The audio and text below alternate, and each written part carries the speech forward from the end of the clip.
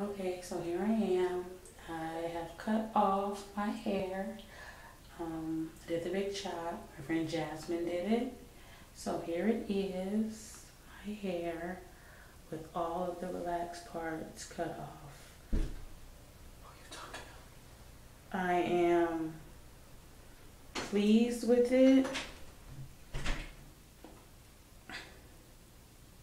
I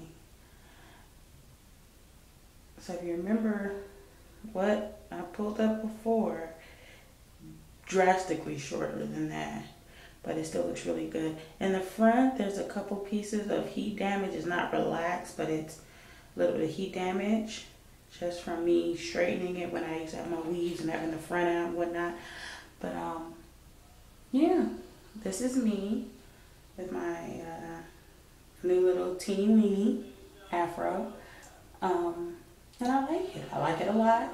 Um, really, I was kind of scared about how I was going to style it, but I was able to do a quick wash and go style after getting my big chop, after washing, deep conditioning, and putting in my moisturizers. I came home, I wet it again, and then I put in my Shea Moisture Curl Enhancing Smoothie, which smells wonderful. And then I put in my Eco Styler gel with argan oil. And it worked good, if you don't mind the white residue until it dries.